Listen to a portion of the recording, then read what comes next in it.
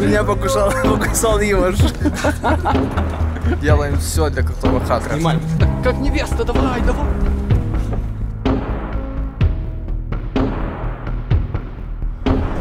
Друзья, всем доброе утро, 7 утра, и мы сейчас направляемся на Lago di Braies. Это очень крутое и красивое озеро, супер инстаграмная локация, и мы будем фотографировать нашу пару в свадебных нарядах. Вот, так что мы уже не можем дождаться, как мы туда приедем, так как на фотографиях локация смотрится просто бомбически. Вот, так что давайте ехать.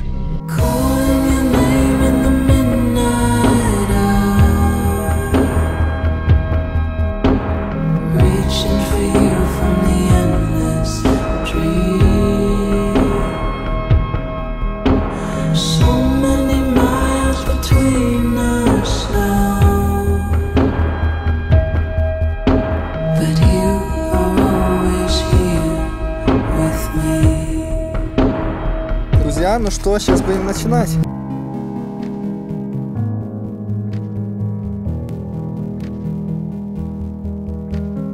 Давай лівою ручку забрал волосся, а ти так усміхаєшся, такий милий, мій, миленький.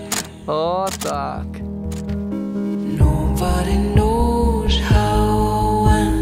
Ні, гляньте гарно, отак, да, притулись до нього ніжно, чуттєво, да.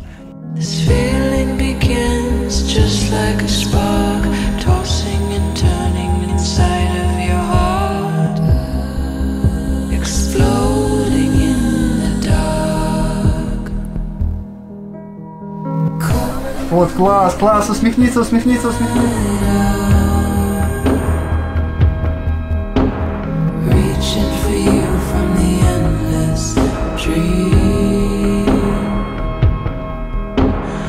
Друзья, ну что, мы приехали сюда на Лагу, как он называется?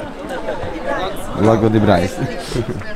Друзья, ну что, мы приехали сюда на Lago di Braies, мы были здесь в 7 часов, мы сделали такой локейшн скаутинг, посмотрели вот по локации, по свету, что, где, как, сделали несколько пробных кадров и договорились с женщиной здесь, что мы завтра в 5 утра будем здесь на локации.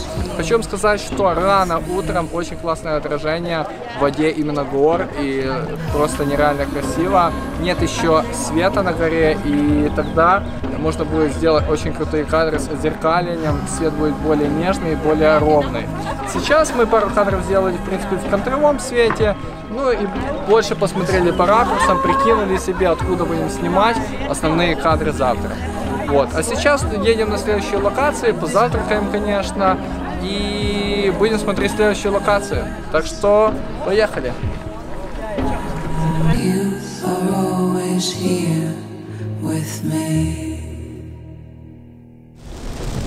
Да, походу мы сегодня отменим нашу съемочку, нашей отличной локации. В общем, едем на вторую локацию, будем надеяться, что дождь немножко уменьшится. Дождь даже не будет.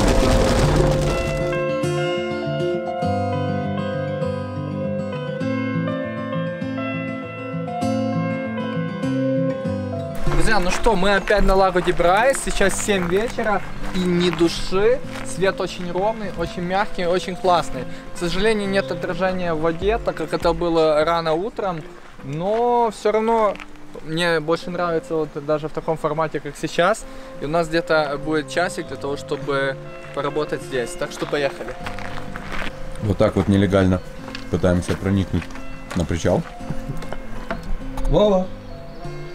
Что-то страшно, блин. Ты ведешь себя? Хреново. Вова, ты ведешь себя хреново.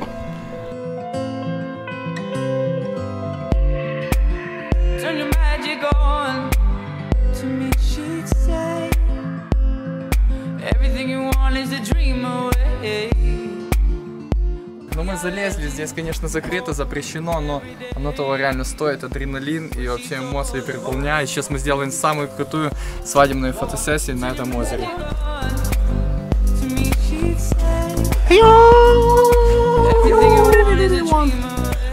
Пішли, дивимося один на одного.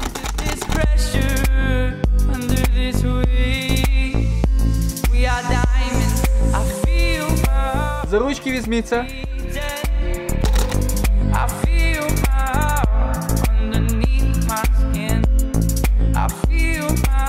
Да, і дивись вперед, да, і ти поцілуй в вісок. Не так сильно, не в шийку, а в вісок більше. Вот эту лодку нам надо, как мы ее отвяжем тупо в две. А что не тут? Потому что там ступеньки. Ребята, я вам скажу честно, мы звонили, мы просили, нам должны были перезвонить, нам не перезвонили, мы готовы были заплатить. Никто не перезвонил, ну блин, ну что? Да, Вася? Говорю, мы звонили, просили, чтобы нам перезвонили, девочка днем сидела, сказала, да, вам перезвонят, все можно будет договориться, никто не перезвонил, ну что оставалось, самим идти и делать. Ложитесь полностью, надо. Давай. Класс. Руки в стороны, да, руки так, за лодку хватайся.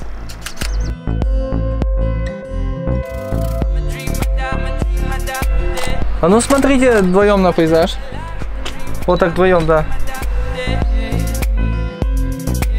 Класс, давай с меня, давай.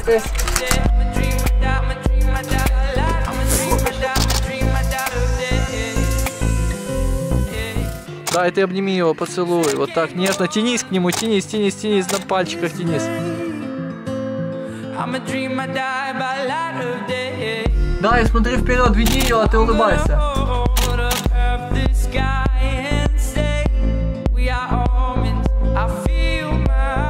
Давайте отразим телефоном, чтобы горы были везде.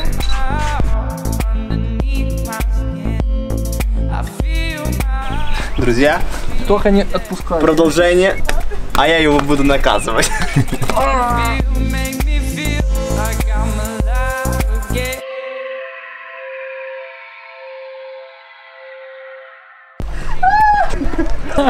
Пусене! Оля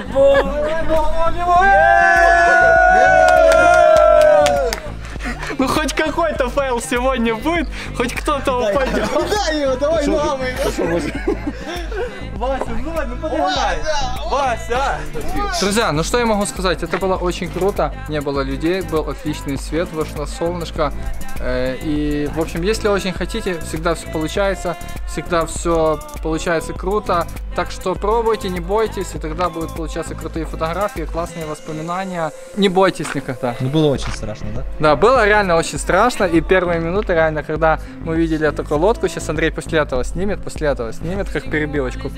Увидели, и такой сразу мандраж, блин, нас сейчас реально, наверное, приедут карабинеры, запакуют всех вместе. Видите, все закончилось классно, благополучно, и мы рады, что так все закончилось. Друзья, ну что, мы уже будем двигаться дальше, и поедем на следующую крутую локацию. Увидимся дальше в нашем путешествии. Поехали!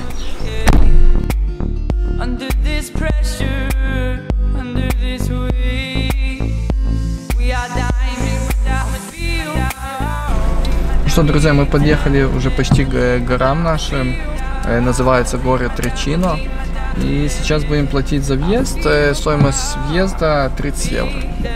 Получается, что 24 часа шлагбаум работает, можно заехать, но когда будете возвращаться, нужно будет все равно оплатить, так как, я так понимаю, в будке просто никого нет, и вот. Ну, классно, потому что именно на закате, на рассвете, мне кажется, здесь нереально круто. И даже мы с парнями говорили о том, что было бы круто переночевать в палатке, классно вот пожарить какие-то вот сосиски. Ну, просто классное время провести, как-то с мыслями собраться. Мне такое очень нравится. Но видите, погодка у нас не особо располагает, а и на самом деле мы тоже не подготовлены к этому, ну, как бы треку, потому что отдых в горах — это немножко другой отдых, чем такой именно как у нас.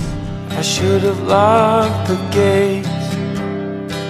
I should have thrown away the key. Видите, кто-то кино даже снимает здесь. Ну, локация просто нереальная, поэтому да.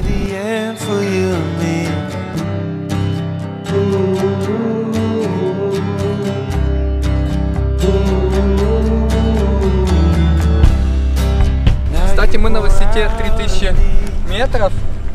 И виды здесь просто нереальные. Будем надеяться, что скоро тучки уйдут и будет крутое солнышко. Друзья, ну мы начали. Погода, конечно, офигенная, но тучи просто бомба. Смотрите друг на друга, друзья.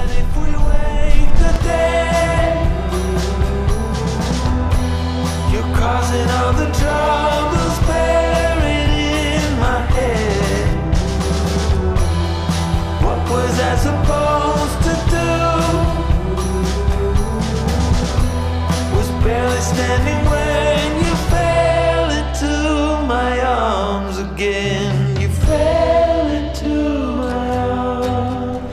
видно, конечно, дождя. Было бы круто, если был зонт. У нас есть битлайтер, фонарик, можно было подсветить, но, к сожалению, нет дождя. Даже не знаю, что делать. Может, накрыть их курткой как-то, вот будет прикольно. Зонта нет. Зонта нет, ну курткой как-то, рубашкой, с чем-то накрыть их просто. Замотали наш фотоаппарат в целлофан, для того, чтобы фотоаппарат не намок. И будем больше снимать на ощущениях, так как практически ничего не видно. Но должна сработать.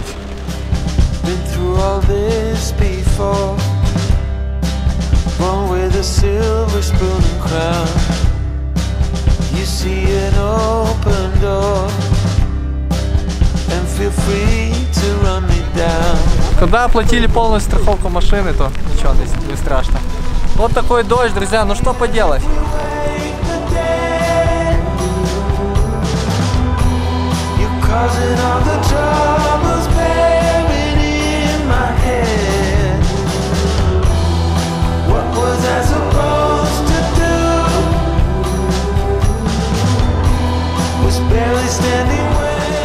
Друзья, мы в городке Сан-Бенедетто, и в этом городке 5 таких огромных скал. Это очень инстаграмная точка, очень популярная точка в Доломитах итальянских. И сейчас будем спрашивать у людей, как нам попасть именно туда.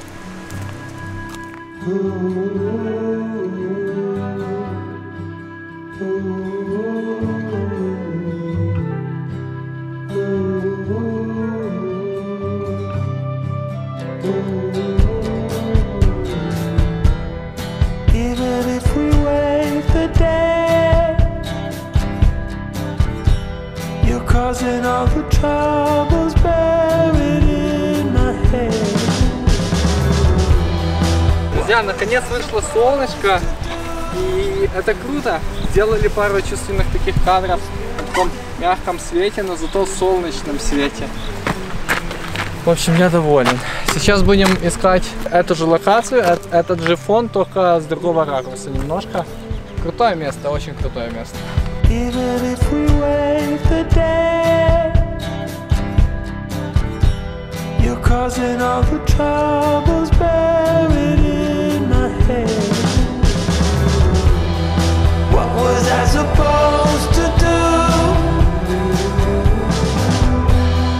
Друзья, очень крутой свет. Сейчас мы снимаем в таком полусилуэтном формате.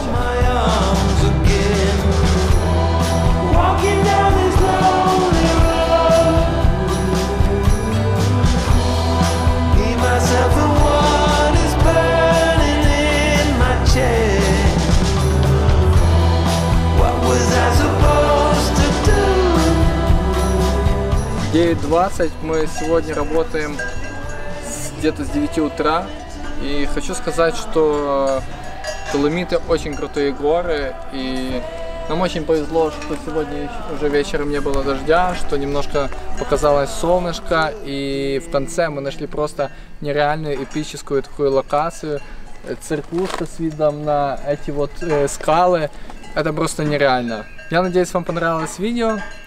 Надеюсь, вам было весело. Если да, подписывайтесь на канал, ставьте лайки, ставьте этот колокольчик. Я никогда не прошу, чтобы знать, когда выходят новые видео, а я постараюсь в свою очередь выкладывать более часто и прислушиваться к тому, какой формат видео вам больше нравится.